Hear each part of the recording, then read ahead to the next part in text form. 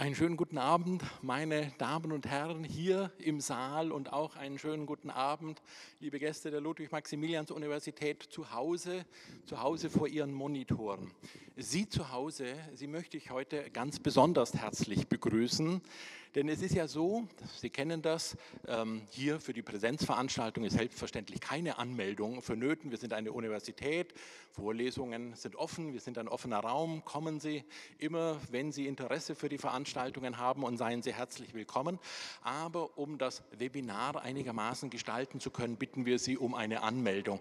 Und nun war es so, dass wir heute im Laufe des Tages alle unsere zahlreichen Anmeldungen, die wir schon für die heutige Veranstaltung hatten, durch einen technischen Defekt verloren haben. Das ging nicht auf uns zurück, aber wir waren davon betroffen und wir haben den technischen Defekt zu reparieren versucht und das ist uns auch gelungen.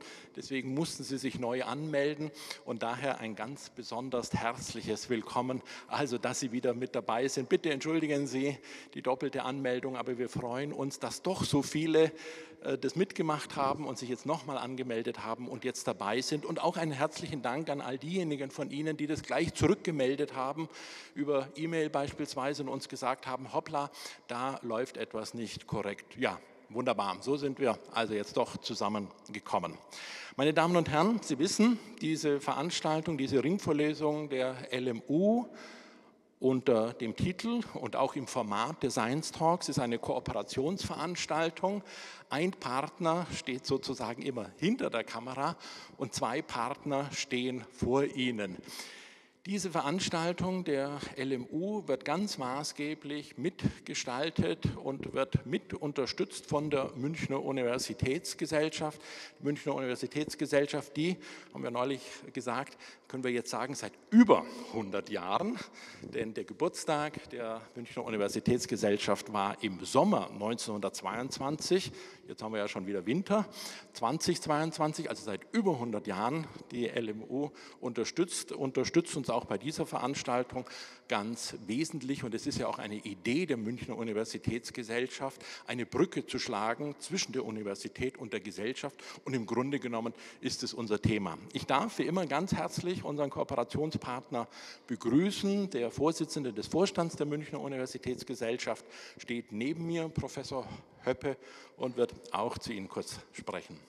Ja, vielen Dank, lieber Herr Professor Jaraus.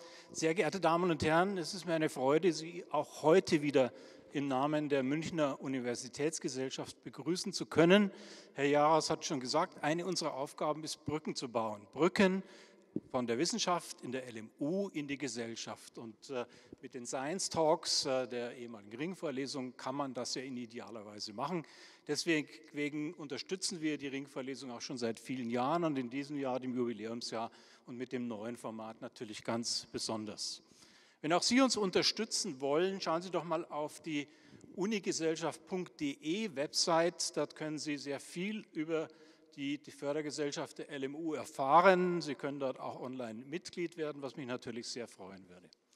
Ganz besonders freue ich mich auf die heutige Veranstaltung. Ich selber bin Meteorologe und auch Klimaforscher und bin natürlich ganz gespannt, was die Kollegen auf dem Panel uns Neues berichten werden, und bin auch auf die Diskussion sehr gespannt. Ich übergebe dann wieder an Sie, Herr Jaraus. Sie werden die Veranstaltung moderieren in bewährt toller Manie und nicht Manie, in Art und Manier. So heißt es. Bitte schön. Ja, wunderbar, Herr Höppe, freudscher Versprecher. Ja, meine Manier ist auch manchmal eine Manie. Ich mache das wirklich sehr gerne. Und ich freue mich, dass wir beide hier bei jeder Veranstaltung hier oben stehen. Das ist doch ein schönes Zeichen für diese Kooperation. Freue ich mich auch. Dankeschön. Gut. Schönen Abend.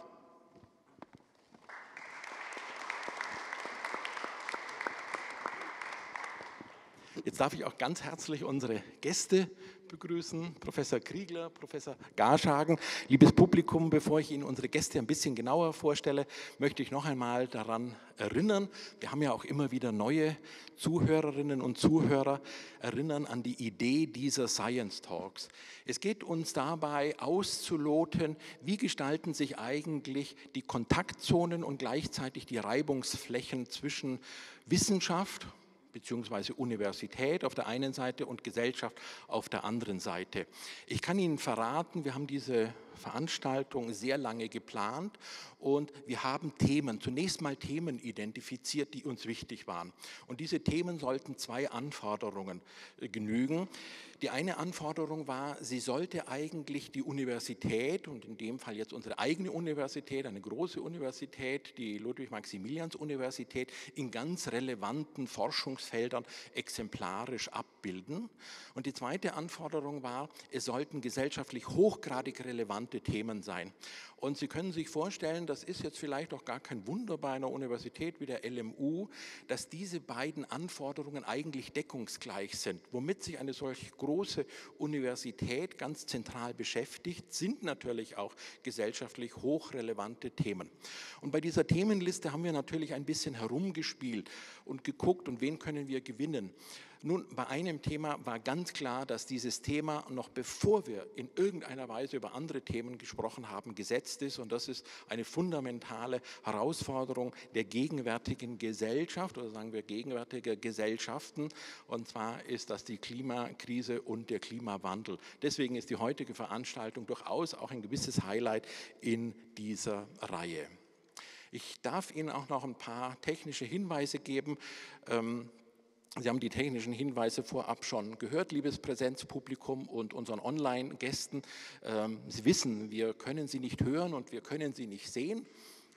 Aber umgekehrt hoffentlich klappt es jetzt ganz gut. Sie alle haben die Möglichkeit, an der Diskussion dann teilzunehmen und uns Fragen zu schicken. Und die Online-Gäste, Sie wissen das über Zoom und da wiederum über die Funktion Fragen und Antworten, sozusagen an der Unterkante Ihres Bildschirms. Wenn Sie die nutzen, dann sind Sie mit dabei. Ja, nun darf ich unsere Gäste vorstellen. Ich beginne jetzt einfach mal direkt rechts neben mir, Professor Dr. Matthias Garschagen. Sie haben von 2002 bis 2007 Geografie studiert, Volkswirtschaftslehre und Ethnologie in Köln und in Vancouver.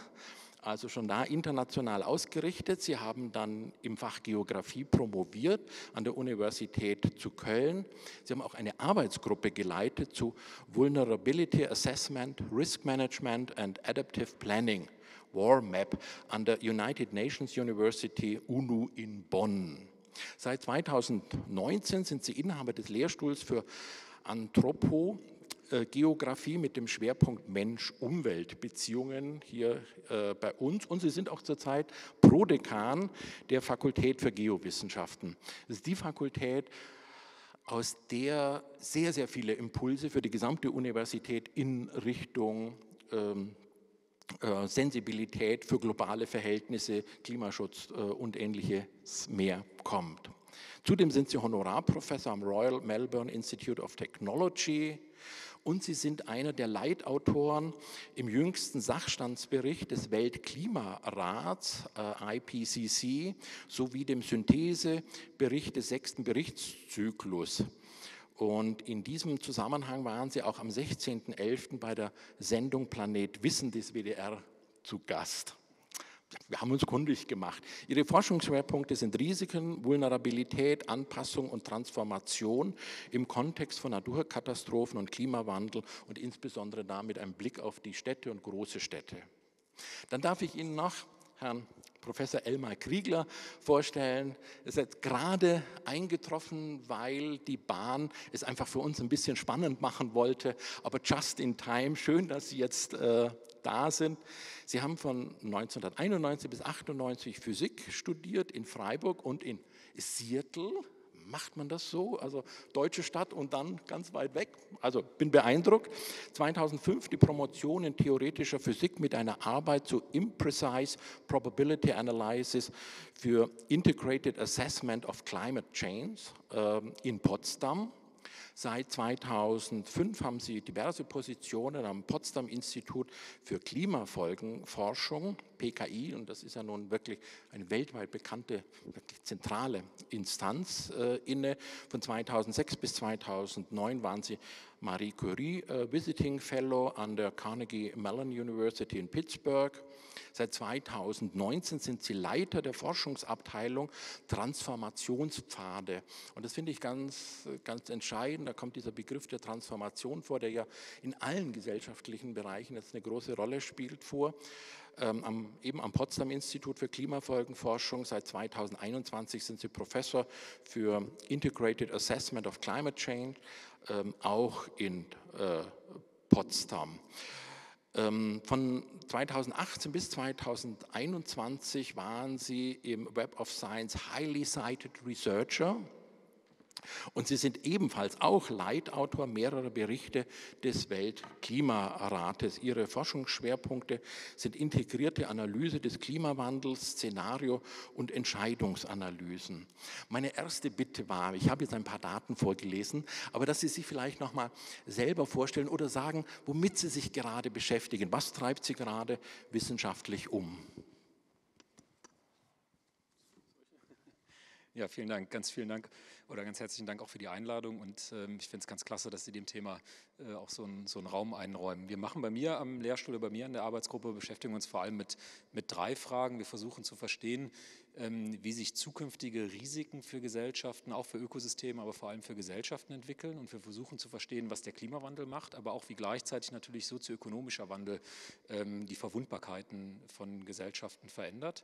Wir versuchen zweitens zu verstehen, was gemacht werden kann, um Risiken zu reduzieren, Anpassungsstudien. Wir versuchen zu evaluieren, welche verschiedenen Möglichkeiten gibt es, wie sind die sozial akzeptiert, wie sind die politisch umsetzbar, wie sind sie technisch umsetzbar. Wir versuchen dann drittens zu verstehen, wie werden denn verhandelt die Verantwortlichkeiten eigentlich für Anpassungen, was sind Anpassungsziele, wo wollen Gesellschaften eigentlich hin im Rahmen dessen, was möglich ist.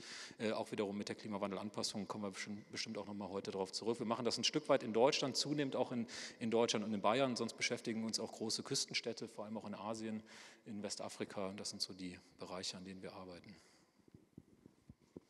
Ja, ich möchte mich auch herzlich bedanken für die Einladung.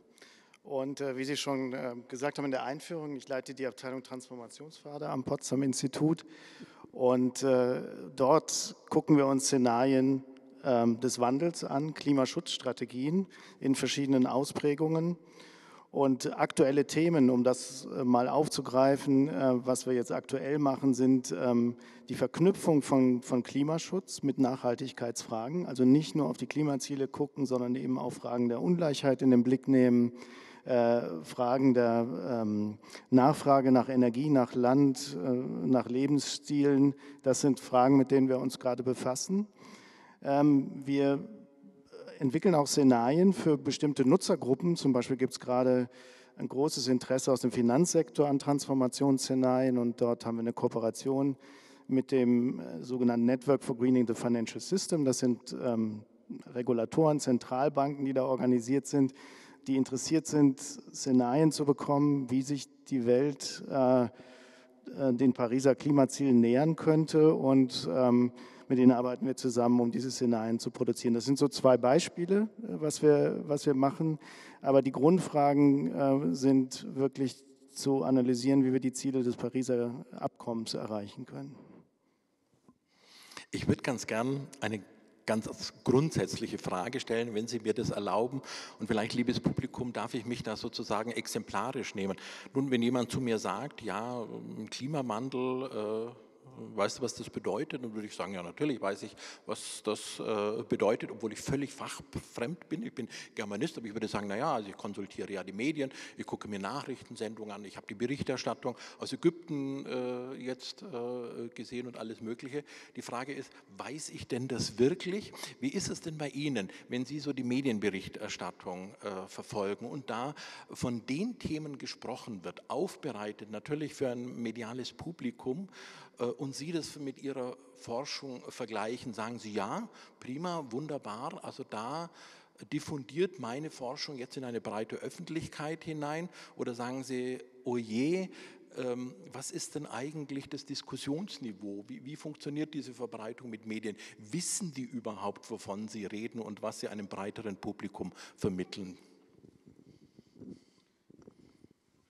Ja, das ist eine gute Frage. Die Medienberichterstattung ist natürlich breit zum Thema, so wie auch das Thema breit ist. Also wenn es dann auf die Klimaverhandlungen zuläuft und dann auch es um die Abschlüsse geht, da ist ein Themenkreis dann gefragt, wie zum Beispiel Loss and Damage jetzt aktuell oder auch die Verschärfung der Ziele der Länder, wo sie sich ja diesmal in Sharm el-Sheikh sehr zurückhaltend gegeben haben. Es hat da keine Fortschritte auf der Emissionsminderungsseite gegeben.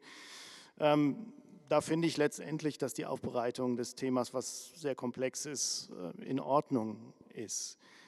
Und wenn die Berichte des Weltklimarats kommen, dann wird auch dort medial angemessen berichtet, scheint mir.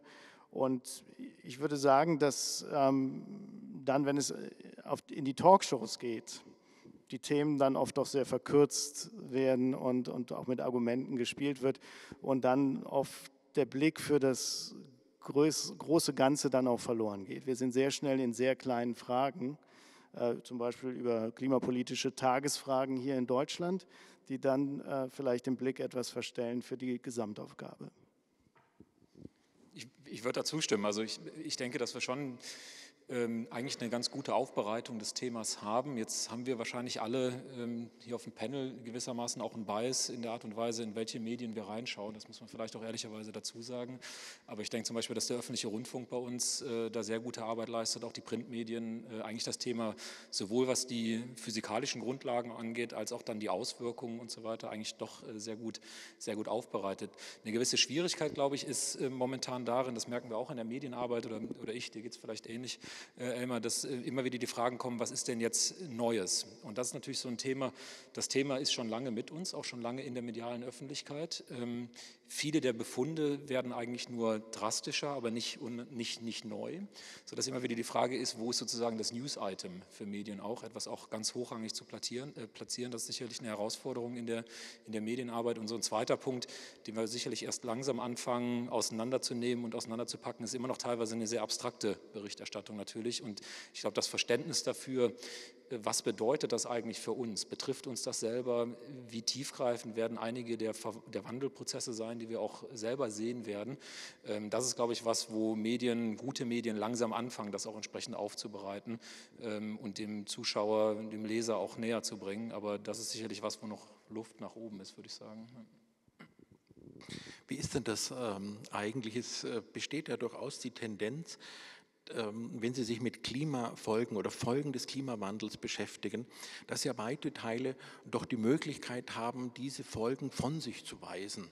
Also jetzt flapsig gesagt, wenn der Meeresspiegel steigt, dann interessiert es Menschen, die am Meer wohnen, aber die weiter weg wohnen eben nicht, die blenden das dann in der Tat aus.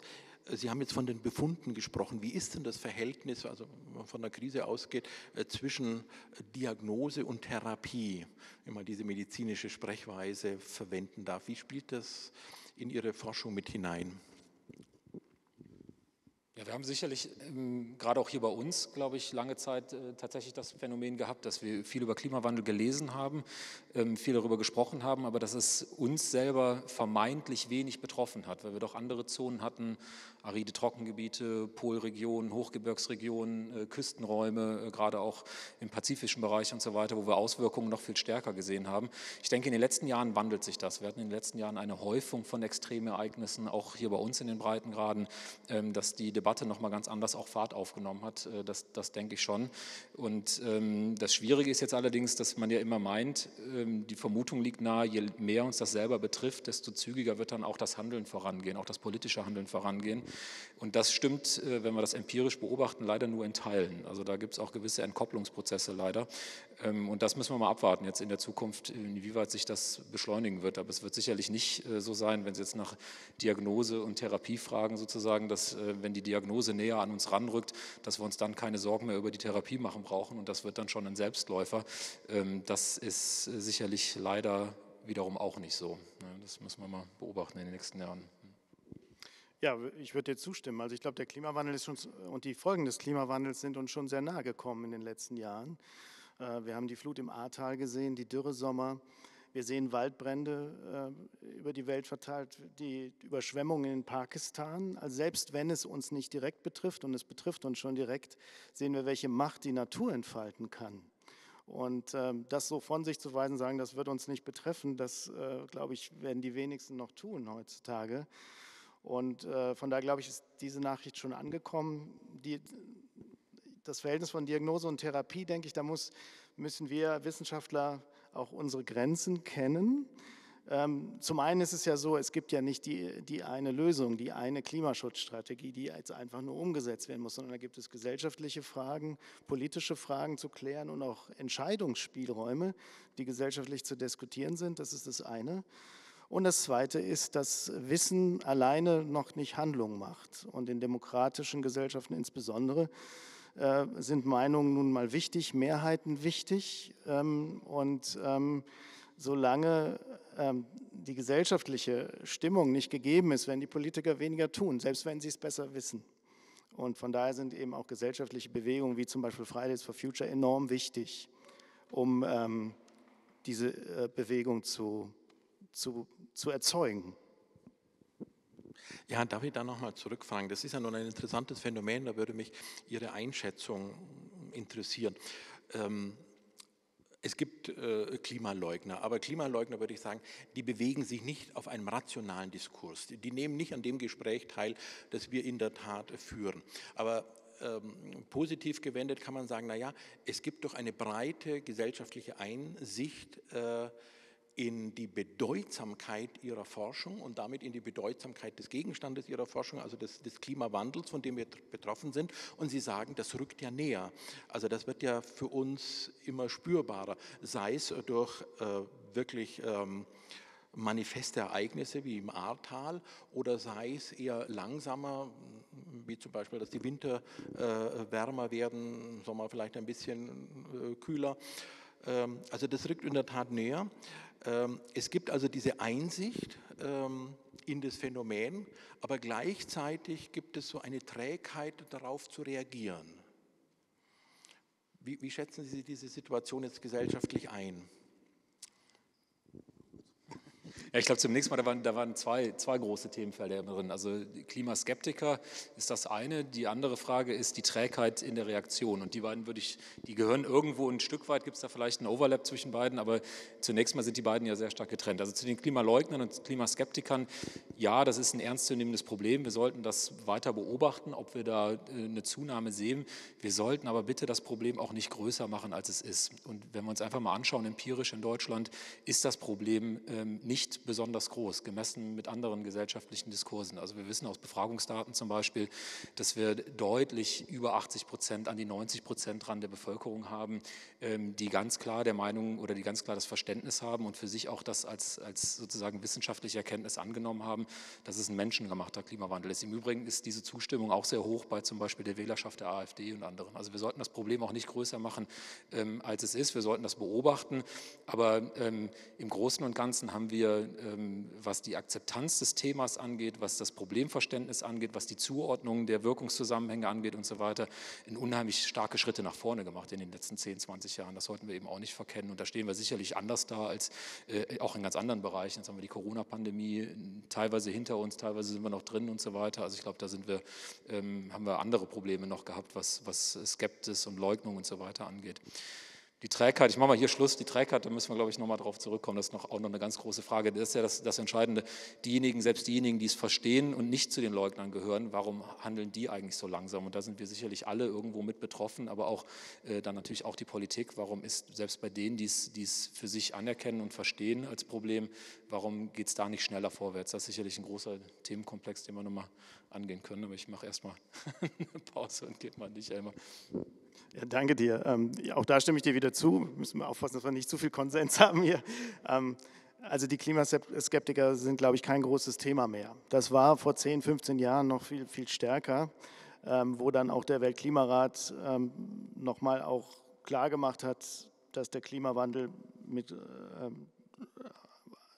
fast Sicherheit menschengemacht ist damals und also so ein bisschen in die Richtung Klimaskeptiker kommuniziert, und inzwischen ist es eine Randerscheinung, und ich denke, das ist nicht sinnvoll, sich darauf zu fokussieren, sondern im Gegenteil eher darum, jetzt über gesellschaftliche Lösungen zu sprechen und versuchen, die Menschen mitzunehmen oder auch das aufzunehmen, was ja von den Menschen schon kommt. Es ist ja nicht so, dass die Menschen nur träge sind, sondern es gibt Menschen, die sind äußerst besorgt über den Klimawandel, die gehen auf die Straße und drücken die Politik zu mehr Handlung. Also das kommt auch von den Menschen, diese starke Bewegung. Und wenn man sich also erstmal ist Trägheit ja was Menschliches. Das ist uns allen vielleicht ein bisschen eigen dann, wenn man im Status quo lebt und das Gefühl hat, das ist doch alles soweit ganz gut.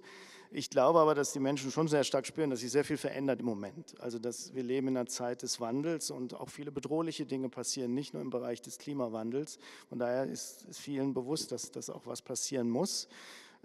Und das Zweite ist, wenn man jetzt über den Klimawandel nachdenkt, dann höre ich doch manchmal in den Gesprächen heraus, dass die volle Tragweite dessen, mit dem wir da konfrontiert sind, doch noch nicht angekommen sind. Auch manchmal in Talkshows hört man das, ja? Wenn dann gesagt, na ja, also wir tun ja schon was, aber es ist halt nicht genug und so weiter und so fort. Da geht es doch schon dann doch nochmal darauf hinzuweisen, dass wir so viel Energie, das Erdsystem mit so viel Energie aufgeladen haben, mit 500 Zettajoule, das ist eine Zahl mit 21 Nullen, die jetzt sich irgendwie umsetzen wird, das Eisschmelzen wird, zum Meeresspiegelanstieg führen wird, zu Dürren und so weiter führen wird, dass wir wirklich jetzt ganz schnell und so schnell wie möglich von den fossilen Emissionen runterkommen müssen. Und dass das keine Frage von Second-Order-Luxus, es gibt auch andere Probleme ist, sondern das ist eins der existenziellen Probleme, vielleicht nicht das einzige, mit denen wir konfrontiert sind. Ich will nochmal auf einen Punkt auch zurückkommen, den Sie erwähnt haben. Sie haben so viele Stichworte schon geliefert. Herr Garschagen, Sie haben gesagt, die Debatte hat an Fahrt aufgenommen und jetzt liegt natürlich durchaus auch der Blick auf die Politik. Wenn ich jetzt nochmal zurückkommen darf auf diese beiden Begriffe, nämlich die Diagnose und die Therapie. Es scheint ja nicht so eindeutig zu sein, dass man sagen kann, naja, also Sie liefern die Diagnose und sagen, ja gut, für die Therapie muss dann die Politik sorgen. Und die macht es entweder schneller oder langsamer und meistens macht es langsam, träge, weil die ganz anderen Handlungslogiken folgt, die gerade in demokratischen Staaten sehr viel zu tun haben mit gesellschaftlichen Stimmungen, mit Wählbarkeit, Durchsetzbarkeit und ähnlichem mehr. Ist diese Trennung so klar? Diagnose Wissenschaft, Therapie Politik? Nein, ich glaube nicht mehr und dass es auch gut so ist, aber ein sehr, sehr wichtiger Punkt, den Sie ansprechen. Also ich glaube, wir haben tatsächlich in der Wissenschaft sehr lange uns auf die Problemcharakterisierung konzentriert oder hauptsächlich konzentriert, sagen wir.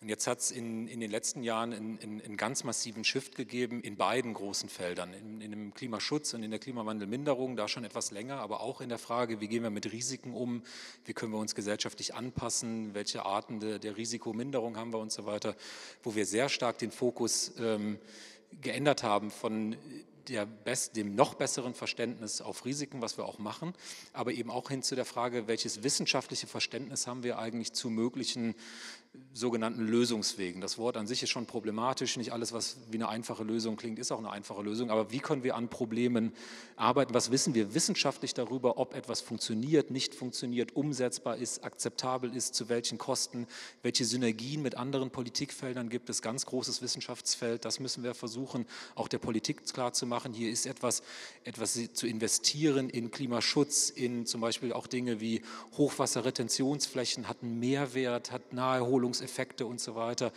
Das kann also doppelt genutzt werden. All das versteht die Wissenschaft immer besser. Von daher, glaube ich, ist die Wissenschaft unheimlich zentral, auch darin eben die Lösungswege, die Diagnosen aufzuzeigen und eigentlich auch sehr deutlich zu zeigen, es kann funktionieren, wenn es richtig gemacht ist. Und das an sich ist ein großes Wissenschaftsfeld natürlich. Es war nicht immer so, ist extrem gewachsen, aber ganz wichtig, auch im Weltklimarat im Übrigen, eine ganz starke Akzentverschiebung hin von der reinen Problemcharakterisierung dahin, welche wissenschaftliche Erkenntnis haben wir zu potenziellen Lösungen im Umgang mit diesem Problem. Also das ist schon ein wichtiger Shift, glaube ich.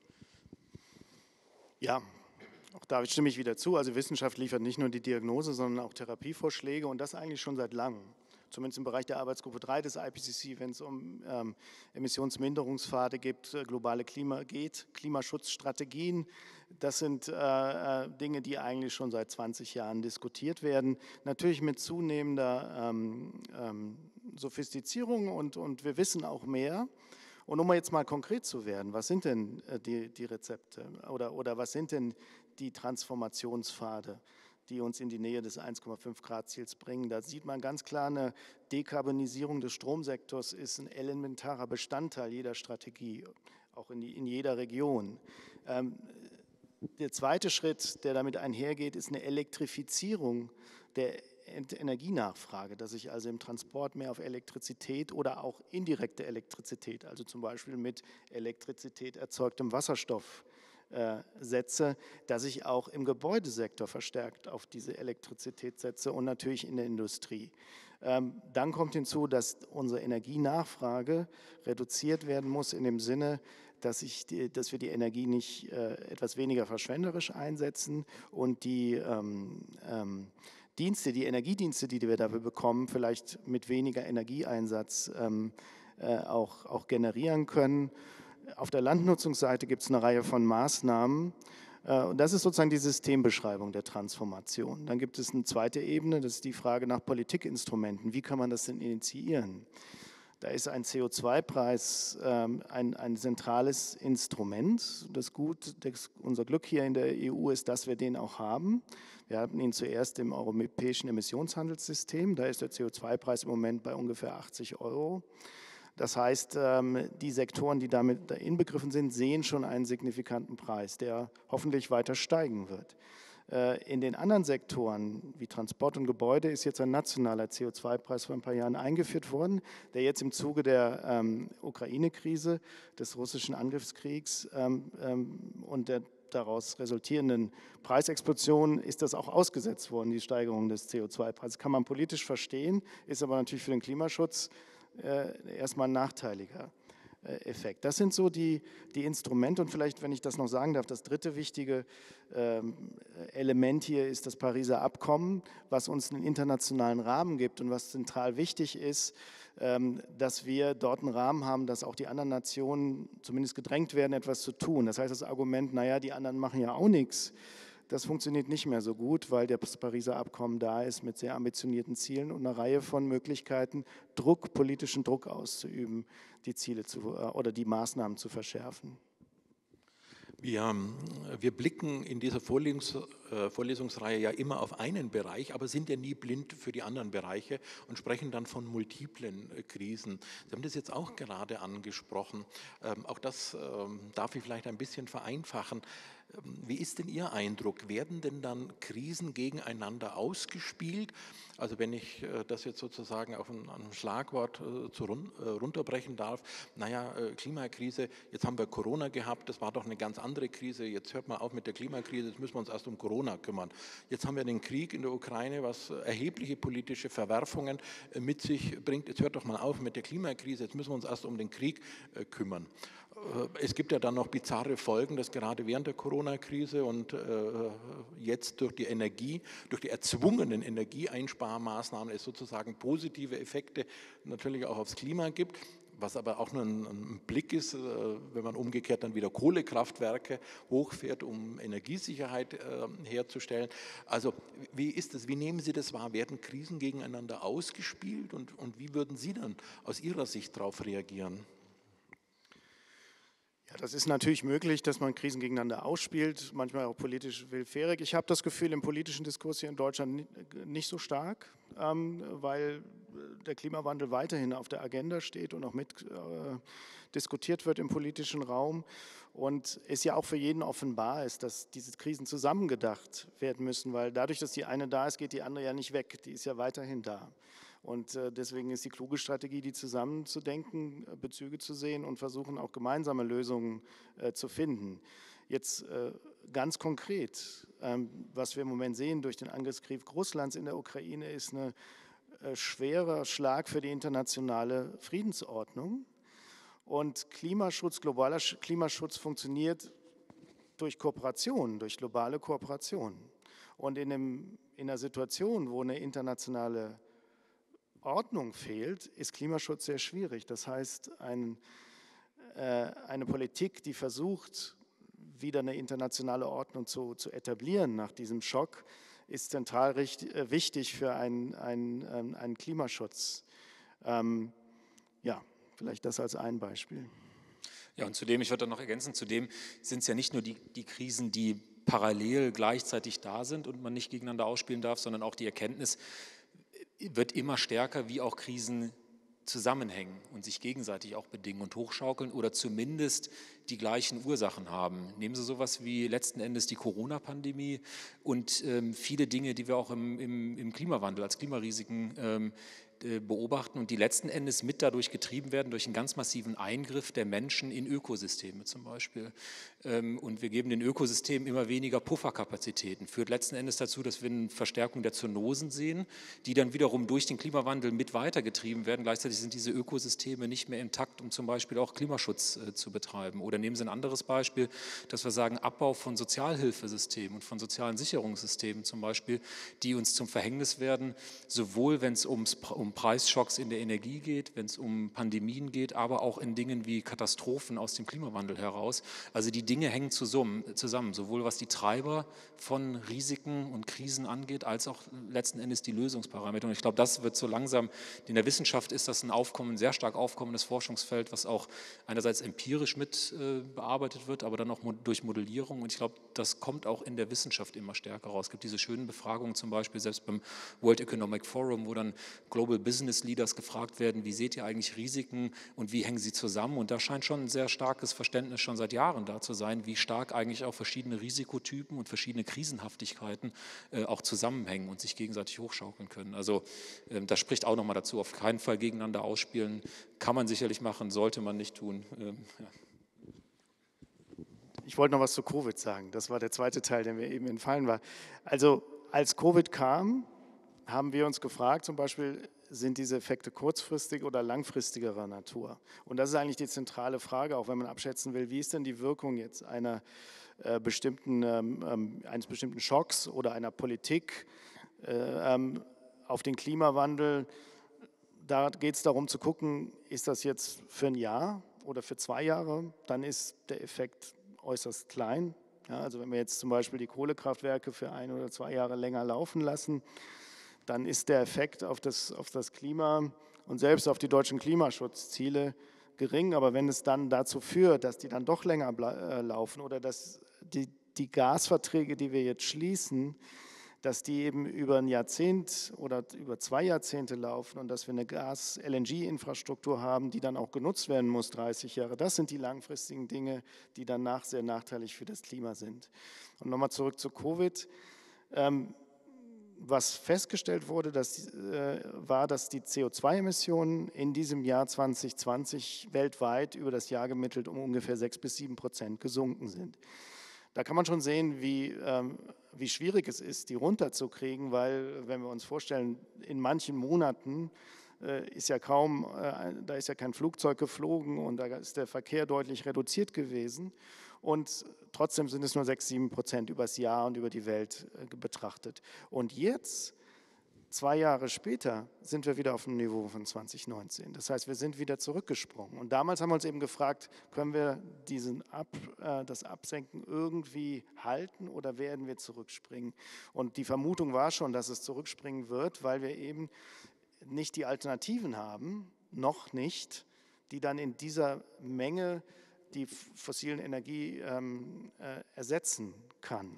Und daran müssen wir arbeiten, dass wir die wirklich sehr, sehr schnell in viel größerem Maße noch in den Energiemix bringen. Was mich interessieren würde, Sie, wie wir alle, wir sprechen ja manchmal in unseren Fachkontexten, aber wir haben ja auch die Aufgabe, also unser bayerisches Hochschulgesetz nennt es jetzt ganz explizit die Third Mission oder Transfer heißt es ja auch, also wirklich in die Gesellschaft hineinzuwirken. Wenn Sie in solchen breiter gefassten Kontexten sprechen, merken Sie, wo Sie Ihr Publikum verlieren oder wo Sie Ihr Publikum nicht abholen können, wenn Sie auf die Ergebnisse Ihrer Forschung aufmerksam machen? Jetzt könnte man natürlich sagen, das fällt uns immer schwer, das ist so eine Berufskrankheit. Wir merken nie, wenn wir das Publikum verlieren und reden einfach weiter. Wir haben ja 90 Minuten, aber das wäre sicherlich die zu kurz gesprungene Antwort. Nein, ich denke schon, dass es, wenn es zu unkonkret wird und wenn es eben nicht veranschaulicht, wo es uns auch hinführt. Also wenn man sich in Zahlen, in Szenariorechnungen und so weiter, in Statistiken verliert, dann ist das bei mir zumindest so ein Punkt, wenn wir über Klimawandelrisiken sprechen zum Beispiel, dann verlieren wir das Publikum. Wir verlieren das Publikum aber interessanterweise auch, und das ist sicherlich auch so ein Punkt in der Klimakommunikation gewesen, wenn es zu krass wird, was die Risiken angeht. Also wenn so ein Ohnmachtsgefühl entsteht, da kommt ja so, der Weltuntergang ist ja fast schon um die Ecke und was wollen wir da zu machen, das hat auch das Potenzial zu verlieren. Von daher ist da, glaube ich, auch ein ganz wichtiger Punkt. Das hat auch sicherlich insgesamt auch die Kommunikation hat sich da auch geändert, glaube ich, in den letzten Jahren, dass man sehr, sehr stark eben auch in den Blick mitnimmt, was kann denn auch getan werden, die positiven Geschichten auch erzählt, auch das Ermächtigende erzählen, was können Akteure tun, was sind die Möglichkeiten, wo muss man konkret einsetzen, Prozesse runterbrechen. Nur von der großen Transformation ganz abstrakt zu sprechen, da verliert man dann die Leute. Wenn man es aber runterbricht und sagt, es gibt Möglichkeiten, hier einzusteigen und da einzusteigen, man kann so einen Prozess aufbauen, dann gewinnt man die Leute wieder zurück, ist so meine Einschätzung zumindest. Aber auch das ist natürlich nicht immer ganz einfach, aber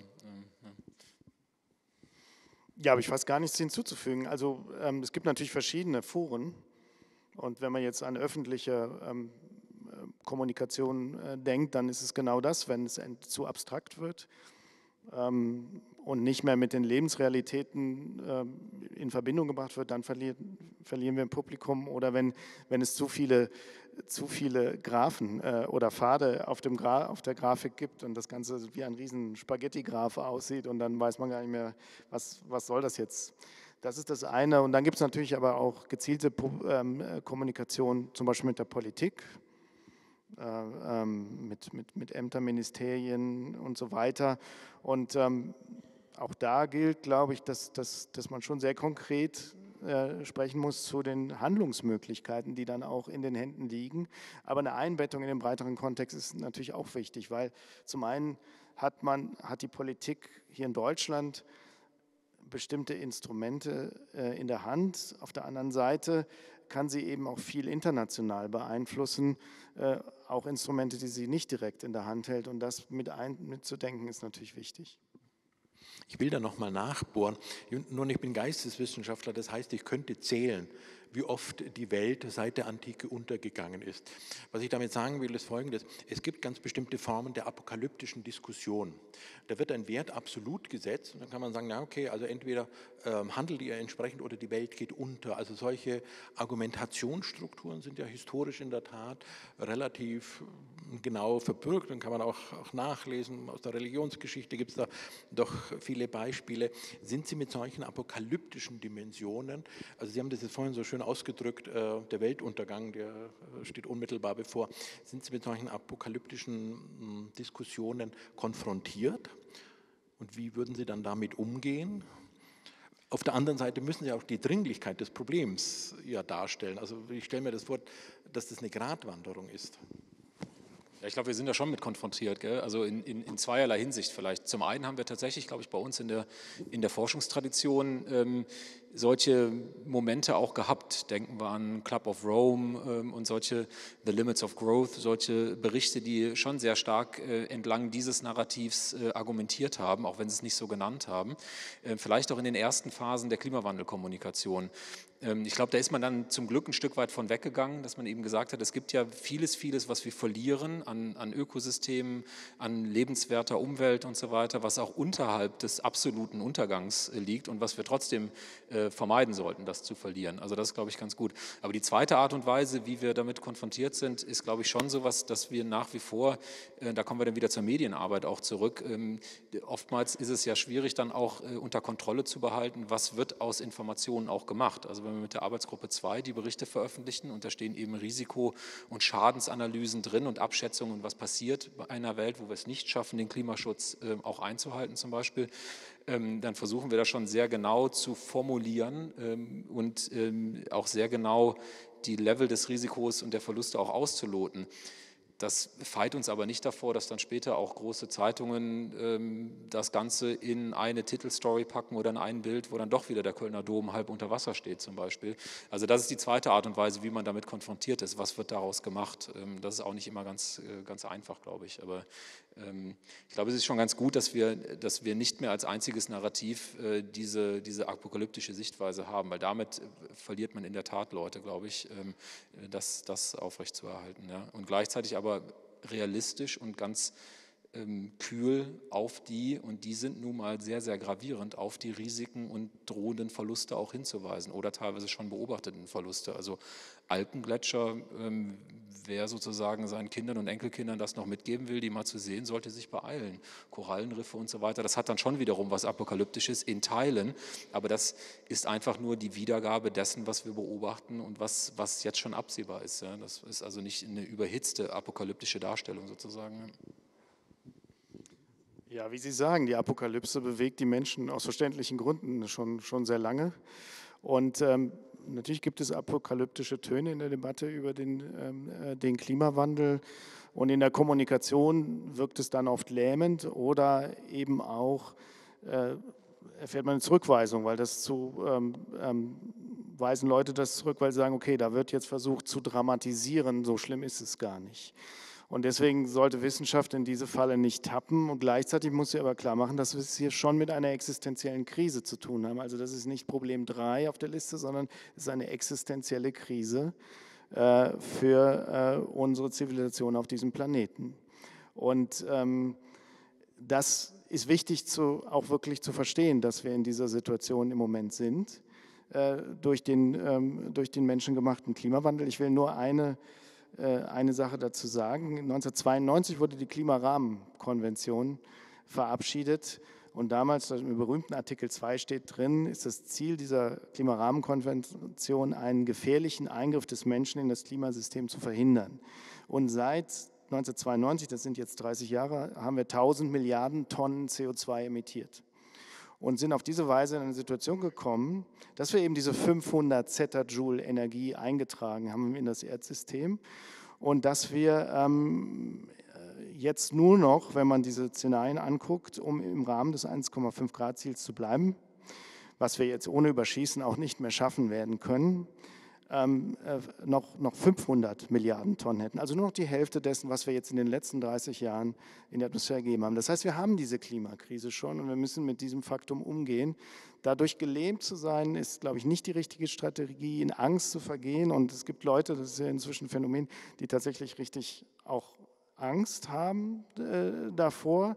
Und ich glaube, das Wichtige ist, um dem zu entgehen, ist einfach zu merken, dass es Lösungsoptionen gibt und dass wir handeln können. Und deswegen, glaube ich, ist es eben wichtig, dass wirklich das, was jetzt an Politik vorgeschlagen wird, an Zielen gesetzt ist, dass die auch umgesetzt werden,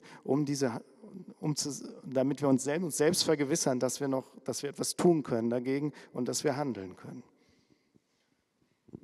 Wenn ich darf, noch eine kurze Ergänzung, ist eben auch, glaube ich, ganz interessant zu beobachten und sich zu überlegen, dass es auf diese Frage, wie viel Apokalypse ist denn angebracht im Narrativ, natürlich auch nicht nur die eine Antwort gibt. Wir sitzen ja zum Beispiel dann zusammen, wenn wir diese Berichte geschrieben haben mit dem Weltklimarat und sitzen dann mit knapp 200 Regierungen weltweit zusammen und diskutieren die Wissenschaft. Und da gibt es schon Stimmen aus der einen oder anderen Richtung. Da gibt es dann Stimmen, die sagen, ach, jetzt kommt wieder diese Überbetonung der Risiken zum Beispiel. Und dann stehen aber andere Regierungsvertreter auf und sagen, wenn wir in einem kleinen Insel-Pazifikstaat leben und wir sprechen darüber, dass wir mit dem Meeresspiegelanstieg, den wir jetzt schon unvermeidbar im System haben, das wird kommen, Klimawandelminderung hin und her, 30-40% unserer Territorialfläche verlieren. Wie sollen wir das nicht als existenzielles Risiko darstellen? Und wie sollen wir da nicht in eine apokalyptische Denke hineinlaufen? Also das nur auch als eine Fußnote nochmal. Ich glaube, diese Antwort ist ganz schwer auch absolut sozusagen als Durchschnitt auch zu bewerten. Natürlich geht es, das ist ja das letzten Endes dann auch die Gerechtigkeitsfrage dahinter und so weiter. An wem orientieren wir uns da eigentlich? An einem Durchschnittswert, der Weltuntergang allgemein? Oder erkennen wir auch an, dass es für einige Gesellschaften weltweit, auch zum Beispiel arktische Gesellschaften und so weiter, jetzt schon die Auswirkungen so überproportional stark sind, am Weltdurchschnitt gemessen sozusagen, dass es da jetzt schon sehr existenziell teilweise wird. Ja? Und von daher eine ganz schwierige Frage, auch diese Frage, wie benutzt man auch sozusagen die Betonung von Risiken, von existenziellen Risiken auch in der Kommunikation und so weiter. Sicherlich ganz schwierig, darauf die eine richtige Antwort auch zu finden. Und das muss, glaube ich, die Debatte auch aushalten, dass es da sehr unterschiedliche Sichtweisen und Belange auch gibt. Ja. Sie haben jetzt die zwei Vertreter genannt aus unterschiedlichen Bereichen. Nun könnte man ja auch sagen, politisch gesehen ist ja die westliche Demokratie durchaus ein Erfolgsmodell. Also sie realisiert das, worum Menschen seit Jahrhunderten gekämpft haben. Sie ermöglicht ein ganz hohes Maß an individuellen Freiheitsrechten und Handlungsmöglichkeiten. Und genau die sind jetzt auch mitverantwortlich dafür, dass die Klimakrise beschleunigt wird. Ich habe die Möglichkeit, weltweit rumzufliegen, um mir die tollsten Urlaubsorte rauszusuchen und dahin zu kommen. Aber klimaschädlich ist das allemal. Wie geht man jetzt mit dem Abgleich von solchen Werten um? Denn das erscheint mir tatsächlich eine relevante Frage zu sein, denn individuelle Freiheitsrechte sind ja auch ein Wert, gegen den man dann einen anderen Wert stellt. Ist das auch Teil Ihrer Wissenschaft oder wird das ausgelagert? Wie gehen Sie damit um? Nein, das ist ein wichtiger Teil der Debatte, natürlich der politischen und gesellschaftlichen Debatte, und das ist auch relevant für die Wissenschaft. Ich glaube, in dem Zusammenhang, wir sind eine liberale Gesellschaft und ich denke auch, dass es sehr geschätzt und wird sehr stark auch von vielen politischen Kräften geteilt. Und die These, dass Klimaschutz jetzt mit einer liberalen Gesellschaft unvereinbar wäre, das wäre was ich sehr stark zurückweisen würde. In dem Zusammenhang, glaube ich, ist das Urteil des Bundesverfassungsgerichts sehr wichtig, was es ich glaube letztes Jahr, Zeit fließt, also vielleicht war es auch vorletztes Jahr, letztes Jahr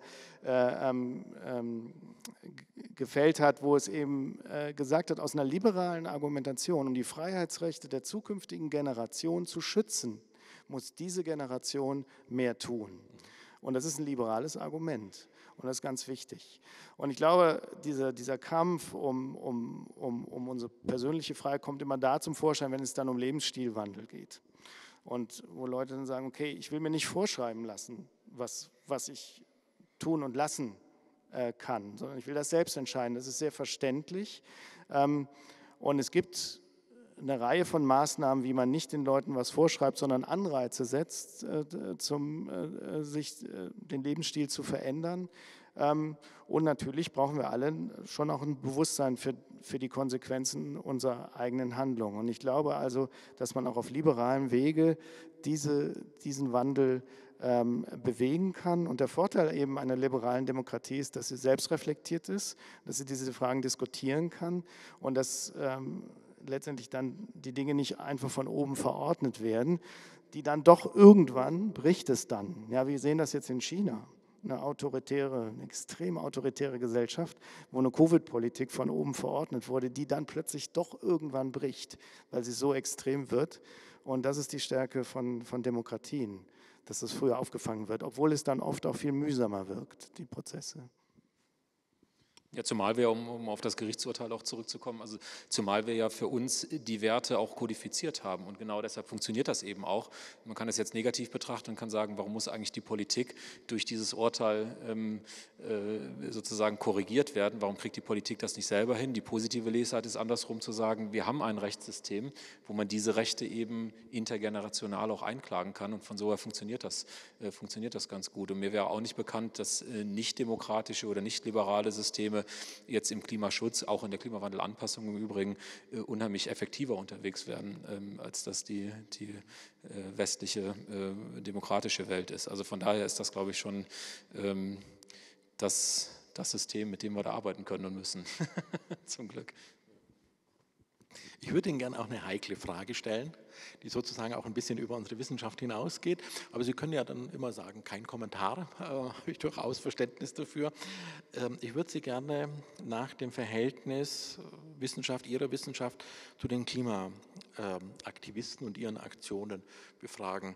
Könnte man sagen, naja, okay, die dringen da noch durch, die schaffen da Aufmerksamkeit, wo keine Aufmerksamkeit auf uns liegt? Oder ist es umgekehrt, die verlieren durch Aktionen, gestern beispielsweise in München mit Straßensperrungen, verlieren das Publikum, das wir eigentlich hätten auf wissenschaftlichem Wege erreichen wollen?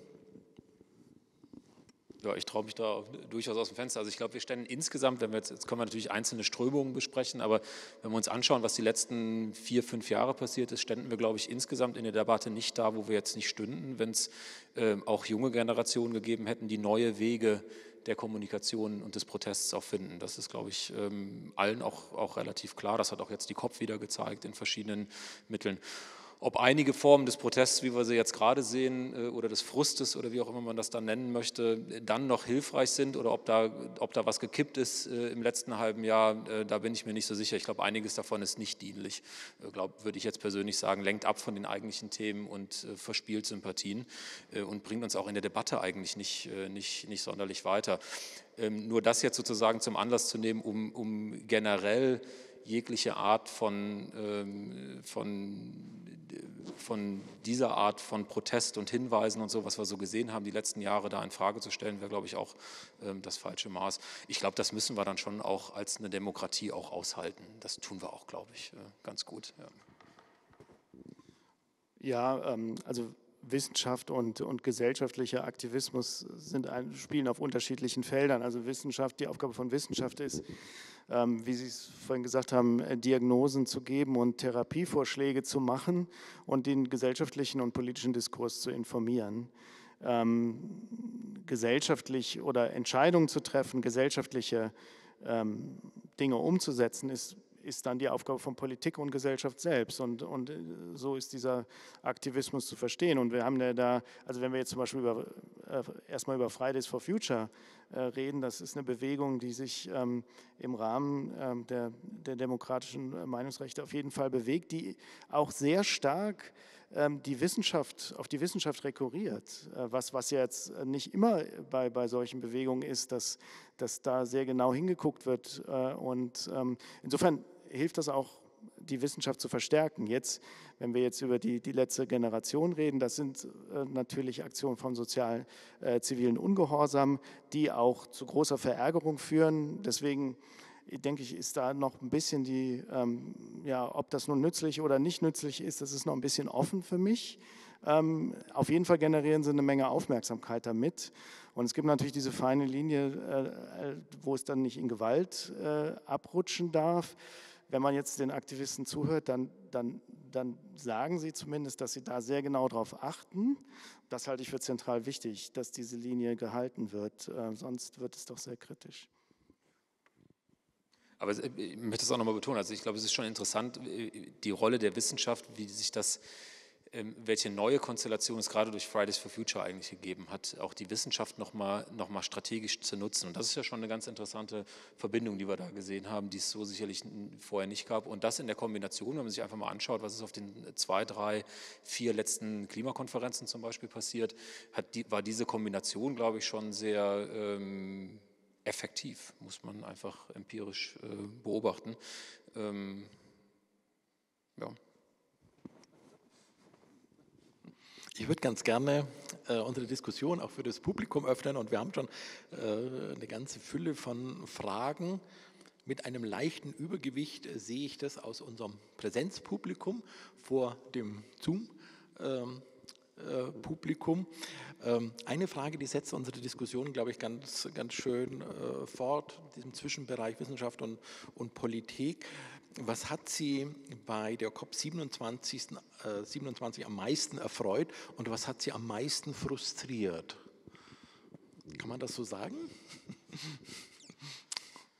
Ja, das ist eine schwere Frage, weil also COP27 war schon ernüchternd.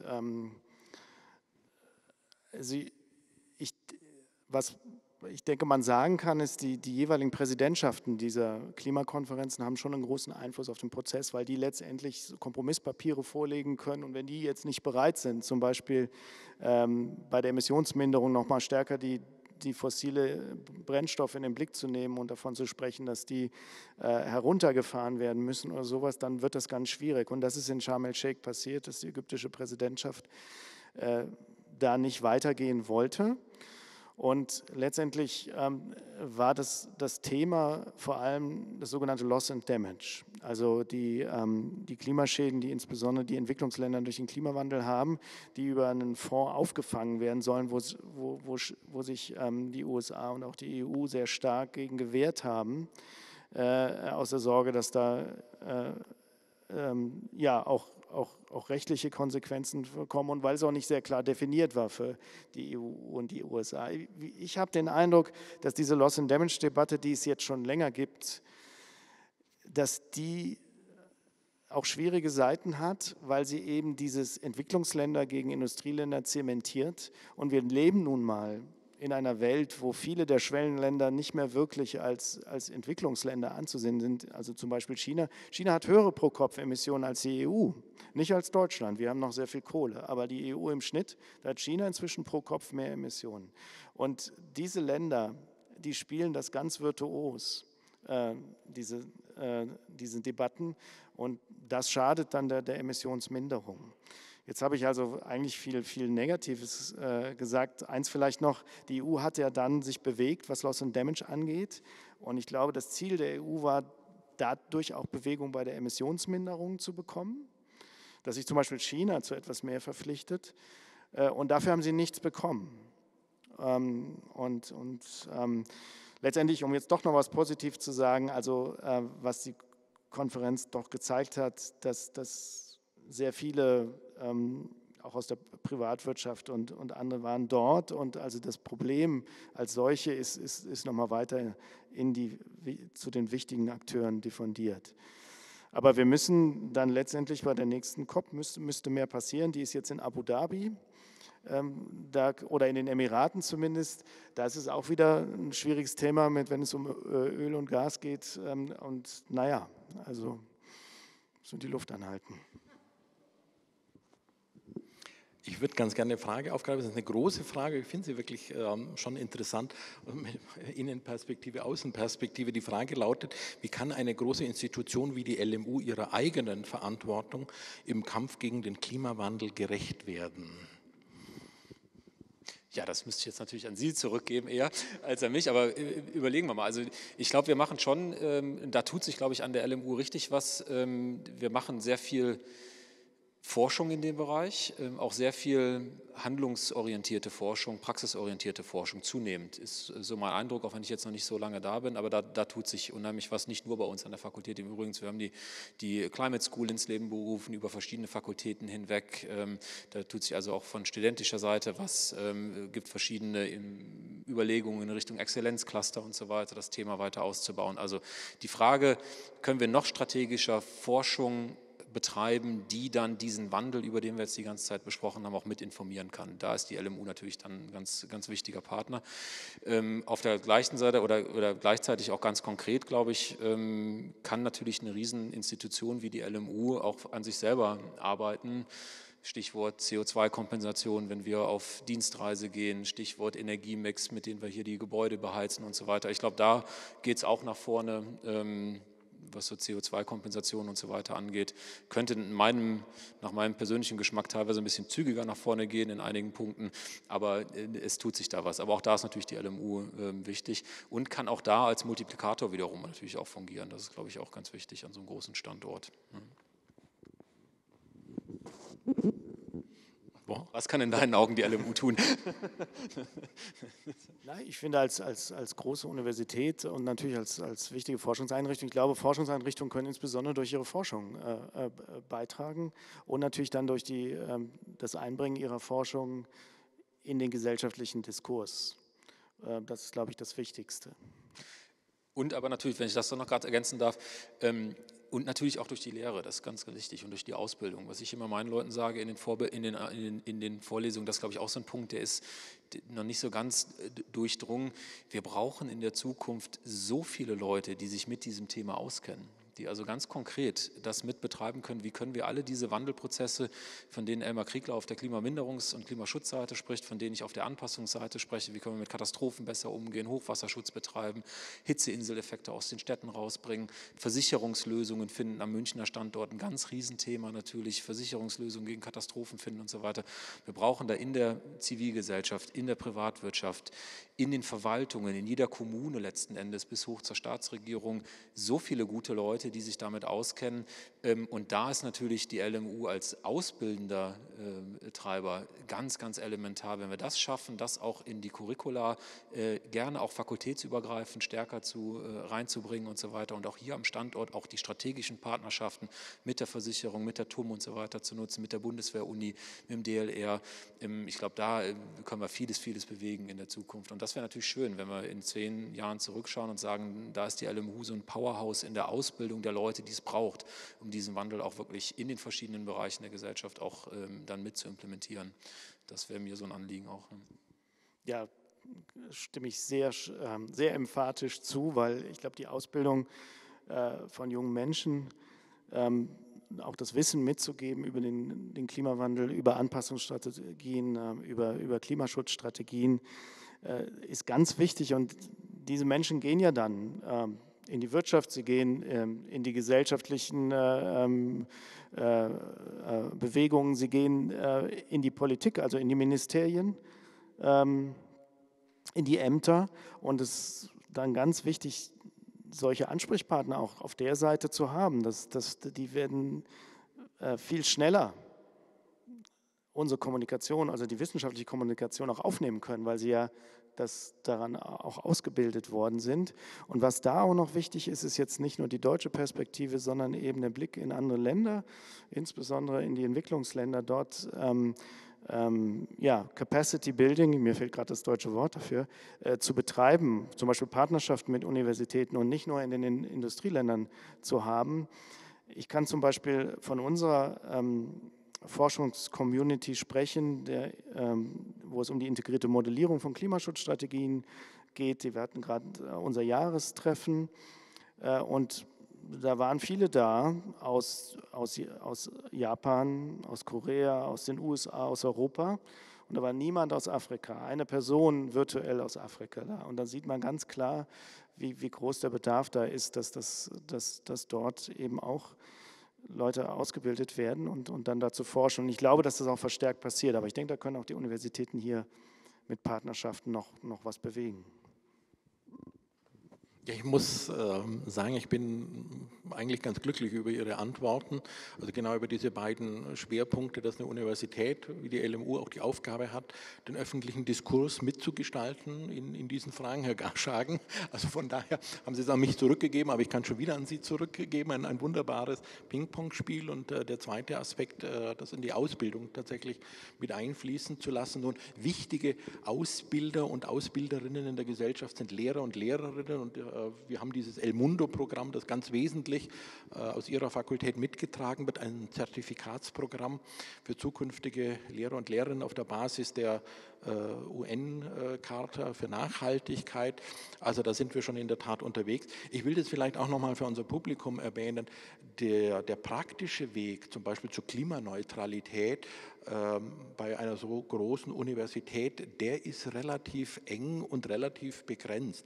Also man könnte sagen, naja, es wäre schön, wenn wir irgendwo mal unsere Fenster austauschen würden, um energieeffizienter zu werden. Nur die LMU tauscht keine Fenster aus, sondern das macht dann schon der Freistaat. Da hat die Handlungsmacht der LMU also relativ enge Grenzen, was vielleicht nach außen hin gar nicht so spürbar wird. Ich will noch auf ein großes Thema eingehen, weil es eine ganze Reihe von Fragen dazu gibt, nämlich das 1,5 Grad Ziel. Also die Fragen reichen von, schaffen wir das überhaupt noch, wie ist das überhaupt noch zu schaffen, bis hin zu, sollen wir das überhaupt noch schaffen, sollte man nicht andere Ziele definieren und wie teuer ist es, und zwar teuer jetzt nicht nur im pekuniären Sinne, sondern auch im Sinne auf die eigene Lebensführung, dieses Ziel zu erreichen. Also ich habe jetzt einfach mal das ganze Kaleidoskop genannt und vielleicht können Sie da irgendwo ansetzen, wo es Ihnen wichtig erscheint. Ja, also das Paris-Abkommen formuliert ja in seinem Artikel 2 als Ziel, die Erwärmung deutlich unter 2 Grad zu halten und Anstrengungen zu verfolgen, die Erwärmung auf 1,5 Grad zu begrenzen. Das ist jetzt so meine deutsche Übersetzung des Textes. Das heißt, da gibt es eben schon dieses gestufte Ziel von deutlich unter 2 Grad und diese Anstrengung 1,5 Grad zu erreichen. Was der letzte IPCC-Bericht der Arbeitsgruppe 3, an dem ich mitgearbeitet habe, jetzt gezeigt hat, ist, also was dieser Bericht gemacht hat, hat in die Literatur geguckt und sich diese Klimaschutzszenarien angeguckt, die es in der Literatur gibt und die mal zusammengefasst und hat versucht zu klassifizieren bezüglich ihrer Konsequenzen für die globale Erwärmung. Und was man da sehen kann, ist, dass die ambitioniertesten Klimaschutzszenarien zu einem leichten Überschießen von 1,5 Grad schon führen, also zu 1,6 Grad in der Spitze mit einer 50% Wahrscheinlichkeit. Natürlich gibt es da eine Unsicherheit, also da gibt es eine Wahrscheinlichkeitsaussage noch dazu. Und die kehren dann unter 1,5 Grad zurück zum Ende des Jahrhunderts. Und was der Bericht auch noch sagt, ist, dass wenn wir jetzt die globalen Emissionen nicht runterkriegen, so wie sie mal kurzfristig 2020 gefallen sind und dann wieder angestiegen sind, in den nächsten paar Jahren, also wir reden hier spätestens bis 2030, dann werden auch diese Pfade sind dann außer Reichweite. Das heißt, es geht jetzt nicht mehr darum, strikt unter 1,5 Grad zu bleiben. Es geht darum, deutlich unter 2 Grad zu bleiben und jedes Zehntel Grad, also sozusagen um jedes Zehntel Grad unter 2 Grad zu kämpfen, dass wir nicht zu nah an die 2-Grad-Grenze kommen, denn es ist leider so, mit jedem Zehntel Grad, dass wir erwärmen, werden auch die Klimafolgen sehr stark steigen und ich denke, das ist jetzt ja, die wichtige Botschaft. Wenn man sich jetzt die Ziele anguckt, die Deutschland hat, und die EU hat. Also ganz konkret, die EU hat ja beschlossen, bis 2050 treibhausgasneutral zu werden. Das ist im EU Green Deal zusammengefasst. Und Deutschland ist noch etwas ambitioniert, hat gesagt, bis 2045 treibhausgasneutral, 5 Jahre früher. Das bedeutet, wenn man nur CO2, Kohlendioxid anguckt, dass das noch mal früher sein muss. Also 2040 CO2-Neutralität in der EU etwas später. Das ist nicht kompatibel mit einem strikten 1,5 Grad Ziel, das kann man klar sagen. Aber da das außer Reichweite gerät, es ist kompatibel mit einem deutlich unter 2 Grad Ziel und von daher finde ich es eigentlich wichtig, sich darauf zu konzentrieren, dass wir diese Ziele wirklich erreichen und deutlich unter 2 Grad bleiben. Und trotzdem und dann eben auch dazu sagen, was passiert eigentlich, wenn wir 1,5 Grad nicht erreichen und wenn wir auch temporär, du hast es angesprochen, temporär darüber gehen. Das ist, glaube ich, da spielen die beiden Arbeitsgruppenberichte sehr schön sich gegenseitig die Informationen in die Hände, weil wir neue Erkenntnisse dazu haben, was eigentlich passiert, wenn wir temporär über ein Temperaturziel hinausschießen, also sagen wir mal über 1,5 Grad oder dann noch über 1,6 Grad und dann wieder zurückkommen. Das ist ja ein verlockender Gedanke im Klimaschutz zu sagen, also in der zweiten Hälfte des Jahrhunderts, da werden wir dann at scale, also großflächig sozusagen dann auch Klimaschutz betreiben können, da wissen wir, wie es geht, da haben wir vielleicht das Finanzsystem auch umgestellt und so weiter. Übrigens auch ein ganz spannender Punkt bei der letzten COP, dass man da erste Punkte auch wirklich der Anerkennung des Finanzsystems auch gegenüber ausgesprochen hat, also dass man da vorankommt, wie man das globale Finanzsystem umschreibt, aber dass wir sozusagen zurück auf die Überschussszenarien oder Overshoot-Szenarien nennen wir die dann,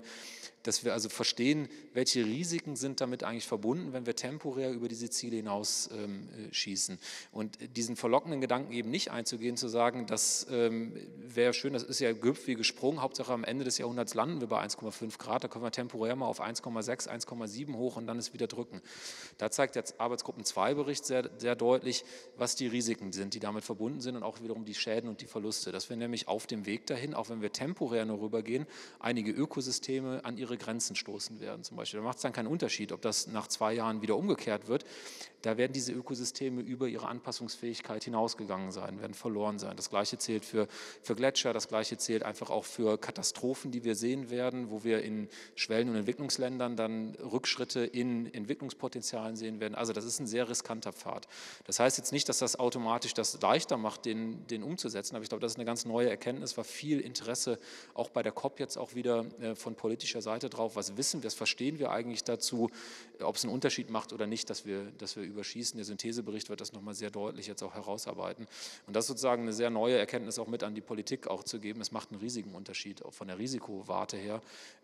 Je mehr Überschuss wir haben in der Temperatur und je länger das dauert, desto mehr Auswirkungen sehen wir auch. Und desto schwieriger wird es im Übrigen auch einiges auch wieder rumzukehren, weil wir denken, das Auftauen vom Permafrost zum Beispiel, weil wir einfach auch selbstverstärkende Prozesse haben im Klimasystem. Es wird also auch dann irgendwann schwierig, das auch wieder umzudrehen vom Klimasystem herein. Ja. Also eine sehr riskante Überlegung, sich sozusagen jetzt politisch zu sagen, okay, 1,5 ist abgehakt und jetzt können wir über Überschuss nachdenken, irgendwie müssen wir halt wieder auf 1,5 runterkommen. Das muss, glaube ich, in die Köpfe der Politik noch verstärkt rein. Das wird realistisch ein Stück weit so laufen wahrscheinlich, aber es macht einen riesen Unterschied, wie groß und wie lang dieser Überschuss ist. Es gibt eine ganze Reihe von Fragen aus dem Publikum, aus dem Präsenzpublikum und auch aus dem virtuell zugeschalteten Publikum zur Wissenschaftskommunikation, die alle ganz interessant sind. Also eine Frage kann man, oder eine Reihe von Fragen kann man zusammenfassen,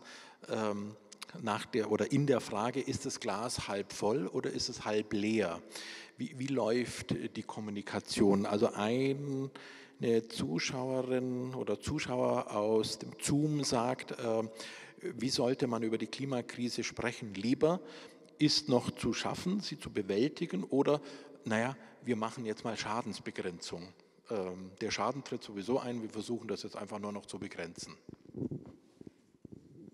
Ja, ich glaube, wir sollten uns lösen von diesen 0-1-Geschichten. Entweder wir schaffen es oder wir schaffen es halt nicht und dann ist Katastrophe oder was ist dann? Sondern es sind eben diese Abstufungen zwischen 0 und 1. Und das habe ich versucht auszudrücken mit den Worten, es geht jetzt um jedes Zehntelgrad unter 2 Grad zu bleiben. Und wir sollten so weit wie möglich unter 2 Grad bleiben.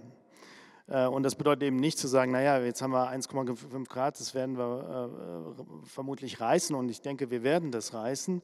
Deswegen machen wir jetzt eben nichts mehr, oder nur wenig oder so das, was wir eh machen wollten, sondern das sollte eher größerer Ansporn sein, dann eben bei 1,6 oder bei 1,7 Grad wirklich die Spitze zu erreichen. Und ich denke, das ist wichtig, so zu sehen, dass wir jetzt vor dieser großen Aufgabe stehen, wie auch vorher schon, jetzt aber mit mehr Politikinstrumenten in der Hand, mit weiter vorangeschrittenen Technologien, mit mehr Verständnis, auch größerer Bereitschaft, Lebensstile zu ändern und das jetzt umzusetzen, so schnell wie möglich, weil auch die Geschwindigkeit spielt eine Rolle, was jetzt die Spitze der Erwärmung angeht, dass die Emissionen eben wirklich in der EU bis 2050 auf Netto Null herunterkommen und in Deutschland bis 2045. Wenn wir das schaffen, dann haben wir viel erreicht.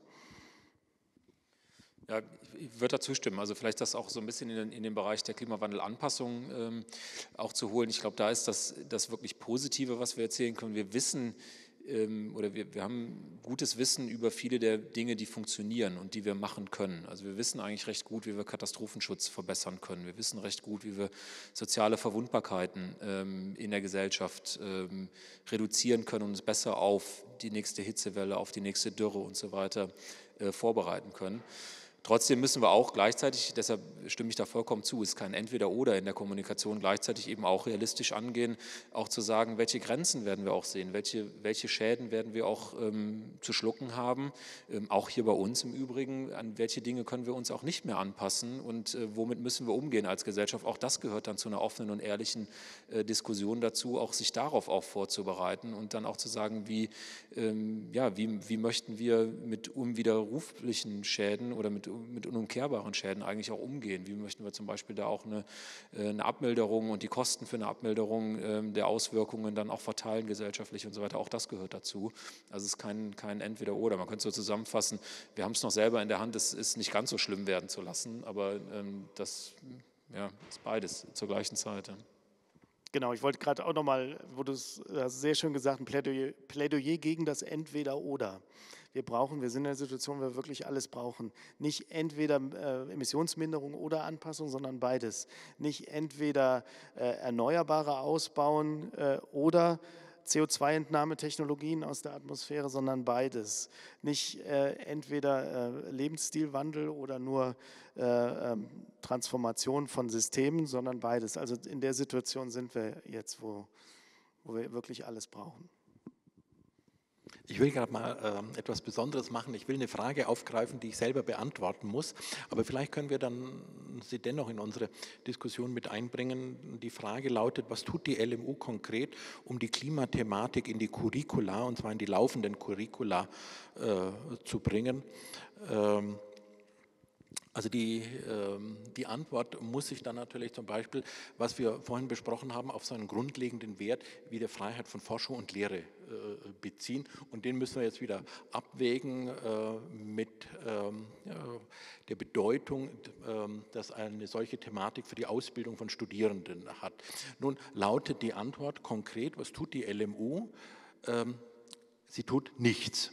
Und zwar aus einem ganz guten Grund, weil die LMU sich nicht um Curricula kümmert. Die Curricula liegen tatsächlich in den Fächern. Die Fächer tun das. Und da muss ich sagen, die Fächer, die tun relativ viel. Und deswegen würde ich jetzt doch diese Frage weitergeben und vielleicht ein bisschen umformuliert. Welche Rolle spielt diese Thematik in Ihrer Lehre? Und was würden Sie sich da wünschen? Sehen Sie da Defizite oder wo sehen Sie schon positive Ansätze? Ich sehe viele positive Ansätze. Jetzt habe ich natürlich einen sehr starken Bias, weil ich natürlich auch an die LMU dieses Thema ganz stark mitgebracht habe. Und natürlich ist bei mir in den Spezialvorlesungen, also ich mache eine Spezialvorlesung zur Klimawandelanpassung. Ich mache in den Regionalgeografien natürlich vor allem auch diese Themen. Ich bringe es in die Stadtgeografie rein und so weiter. Also da ist natürlich ein gewisser Bias vorhanden. Aber ich will mal so rum antworten. Ich glaube, ich sehe eine ganze Menge an der LMU und dafür ist zum Beispiel diese LMU Climate School und auch das Forum sehr interessant, wo wir wirklich aus den Rechtswissenschaften, aus der Volkswirtschaftslehre, aus der Soziologie, aus den Naturwissenschaften zusammenkommen und die Themen besprechen. Und was man sieht, ist zweierlei. Ich glaube, es gibt einen Push für Spezialveranstaltungen, wo das Thema im Zentrum steht, sozusagen, und dann behandelt wird, aus Blickwinkel der Juristerei, zum Beispiel Völkerrecht, gibt es spannende Kolleginnen und Kollegen an der LMU, die dazu arbeiten, in der Soziologie sowieso, also in der Meteorologie natürlich, in der Physik, da gibt es überall, da tut sich einiges. Und gleichzeitig, und das ist, glaube ich, auch was wir zunehmend sehen werden, wird es natürlich ein Mainstreaming geben des Themas in ganz, ganz viele Bereiche rein. Warum? Herr Kriegler hat es angesprochen, es ist eine dermaßen fundamentale Herausforderung, die da vor uns steht und die so tief in gesellschaftliche Systeme, in natürliche Systeme, in Rechtssysteme eingreift, dass wir eigentlich, wenn man jetzt mal sich überlegt, wo stehen wir in 20 Jahren, uns nur noch schwer vorstellen können, eine allgemeine Soziologie zu unterrichten oder eine allgemeine Rechtswissenschaft oder internationales Völkerrecht oder wie auch immer, ohne irgendwo auch den Klimawandel dabei mitzudenken. Von daher wird es auch das geben. Also ich glaube beides. Die Spezialveranstaltungen, wo sozusagen das im Zentrum steht und man Themen und Inhalte da drumherum baut, vielleicht auch über die Fachdisziplinen wie an der Climate School, der LMU Climate School zusammenkommt, und dann aber auch natürlich wird es das Mainstreaming geben in die Themen rein. Letzteres müssen wir vielleicht ein bisschen forcieren. Das braucht eine explizite Debatte, aber auch das wird es natürlich zwangsläufig geben, denke ich schon. Ne? Ja, ich würde es auch sagen, also fächerübergreifende Curricula sind, weil es ein interdisziplinäres Thema ist, sicherlich sehr relevant in dem Kontext. An der Universität Potsdam gibt es ein Curriculum, einen Masterstudiengang Nachhaltigkeitsforschung, und da trägt die Physik dazu bei, die Geowissenschaften und die Volkswirtschaftslehre, und das ist ein sehr gutes Format, weil man eben nicht nur Grundbegriffe der Klimaphysik bekommt und dann über die Folgen des Klimawandels etwas lernt, sondern eben auch Klimaökonomie vermittelt bekommt, Integrated Assessment Grundbegriffe. Das ist das eine, und das andere ist auch die Kooperation mit Instituten, Forschungsinstituten. Das betrifft jetzt auch mich, weil ich bin ja gemeinsam berufen, ich habe diese doppelte Aufgabe, vor allem eben die Abteilungsleitung am PIK und die Forschung am PIK, am Potsdam-Institut, aber eben dann auch Lehre an der Universität, und ich glaube, das ist auch attraktiv für Studierende, diese Möglichkeit auch zu haben, dann später für eine Masterarbeit oder so dann in diese Forschungsinstitute zu gehen oder zumindest Kontakt zu ihnen zu haben. Sie haben vorhin etwas ganz Entscheidendes gesagt, wir müssen wegkommen von einem Entweder-Oder. Und tatsächlich, als Sie das gesagt haben, ist mir auch klar geworden, was doch hinter vielen Gedanken und auch Fragen steht. Also beispielsweise, können wir mit der Klimakrise zurande kommen, ohne irgendeinen Verzicht? Und dahinter steckt schon wieder diese Entweder-Oder-Idee. Also entweder verzichte ich nicht und lebe mein Leben so, wie ich es will, und dann bin ich oder die nächsten Generationen mit der Klimakrise konfrontiert, oder ich verzichte, und dann gibt es eine Chance, und da ist man schon wieder in diesem Entweder-Oder-Denken drin. Dann wäre es ja eigentlich die Aufgabe von Universitäten, zu einem Bewusstseinswandel beizutragen, der nicht mehr in dieser Entweder-Oder-Kategorisierung denkt. Halten Sie das für realistisch? Ist das eine Aufgabe für Universitäten? Absolut. Also bei uns an der Fakultät zum Beispiel geht es konkret auch kommen wir nochmal zurück zu den Curricula, auch darum, zum Beispiel auch im Masterstudiengang zur Nachhaltigkeit, auch konkret um solche Fragen. Wie kann man eigentlich dahin kommen, dass Verzicht nicht als Verzicht, als was Negatives wahrgenommen wird, sondern dass man einen Wandel von Lebensstilen, den wir sicherlich brauchen, zumindest mal einen Wandel von Konsumverhalten in vielerlei Hinsicht, als etwas Positives sieht. Ja? Und das kann man wissenschaftlich aufbereiten, das kann man normativ wissenschaftlich, aber auch analytisch wissenschaftlich aufbereiten. Also da haben wir eine ganz entscheidende Rolle, glaube ich, zu spielen. Und ich glaube sowieso, dass wir da, denke ich mal, hoffentlich alle da in den Lehrveranstaltungen auch gut unterwegs sind, genau dazu anzuleiten, eben auch abzuwägen, und hier ja auch als Teil sozusagen der Ausbildung auch der Studierenden Abwägungsprozesse, das Ausloten von Graubereichen, weg von diesem Entweder-Oder, Switch on, Switch off, wie du es genannt hast, hinzugehen. Also das sollte gute Lehre, glaube ich, immer tun. Das tun wir auch, glaube ich, in Potsdam und auch hier. Ja, der Begriff des Verzichts, das ist ja ein interessanter Begriff, dass der dann so konfrontativ auch genutzt wird, wenn man sich überlegt, wir verzichten ja eigentlich jeden Tag auf vielerlei Dinge, weil wir in einer Gesellschaft leben und uns dort auch gesellschaftskonform verhalten, und manchmal ist es opportun zu verzichten und nicht zu sagen, das, was ich jetzt unbedingt wollte, setze ich durch. Und damit fühle ich mich ja, durch diesen Verzicht fühle ich mich ja nicht schlechter, sondern eigentlich besser, weil ich hier jemand anderen dabei geholfen habe, irgendwas zu tun. Und so würde ich den Verzicht auch im Rahmen des Klimaschutzes verstanden wissen, dass wenn ich meinen Lebensstil etwas anpasse, dass ich dann zum Klimaschutz beitrage, ohne dass ich selbst jetzt mit schweren Konsequenzen konfrontiert sein muss. Ein Beispiel ist zum Beispiel sehr kontrovers diskutiert, die Frage nach Ernährung. Und da geht es ja nicht darum, dass man gar kein Fleisch mehr isst, sondern es geht darum, dass man bewusster Fleisch isst, vielleicht etwas weniger. Und man kann zahlreiche andere Dinge da noch ins Feld führen, was auch zusätzliche Vorteile sind, neben dem Klimaschutzeffekt, nämlich ein Gesundheitseffekt oder eben auch ein Tierwohleffekt. Und ich finde, so in diesem Stile sollten wir darüber nachdenken und das nicht immer nur so hochstilisieren als Verzichtsdebatte, als antiliberal. Ja, weil viele Menschen entscheiden sich selbst aus freien Stücken zu verzichten und darum geht es. Ja, Blick auf die Uhr. Ich würde Ihnen noch gerne eine letzte Frage stellen, die ich all unseren Gästen stelle. Wenn Sie unsere heutige Diskussion oder überhaupt all das, was Ihnen wichtig ist und was wir auch in der heutigen Diskussion mit angesprochen haben, in einem Satz zusammenfassen sollten, oder wenn ich Sie fragen würde, was bleibt von unserer Diskussion, was würden Sie dann sagen?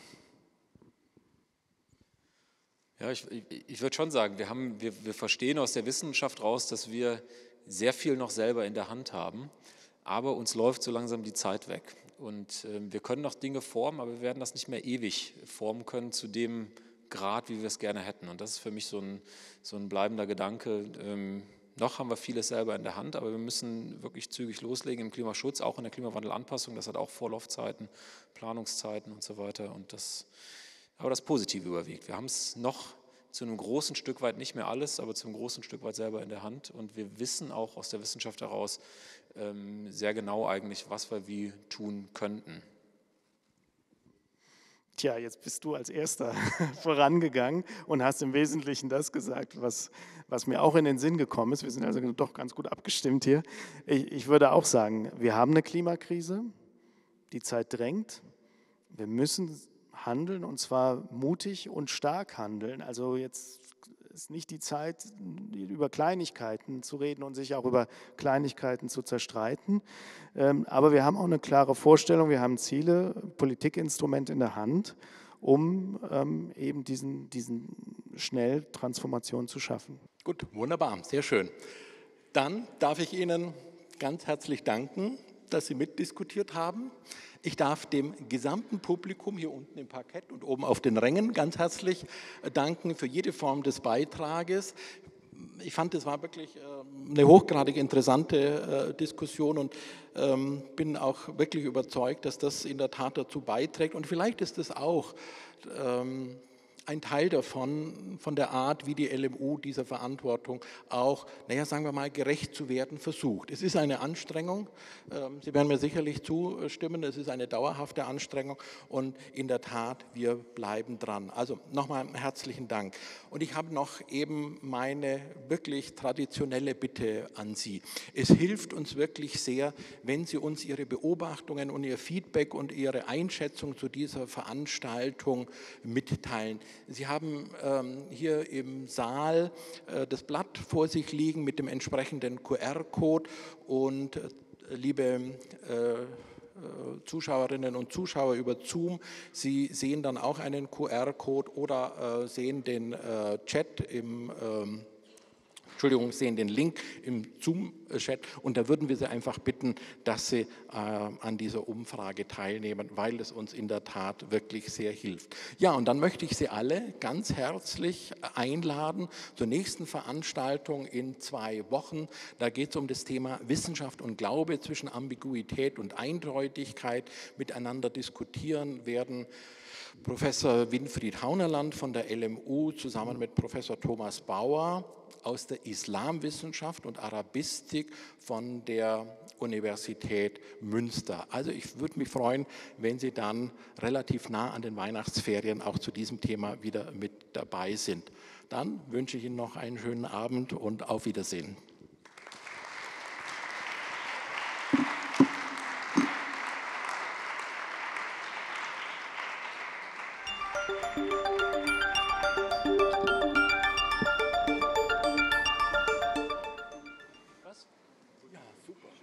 Vielen herzlichen Dank. Ja.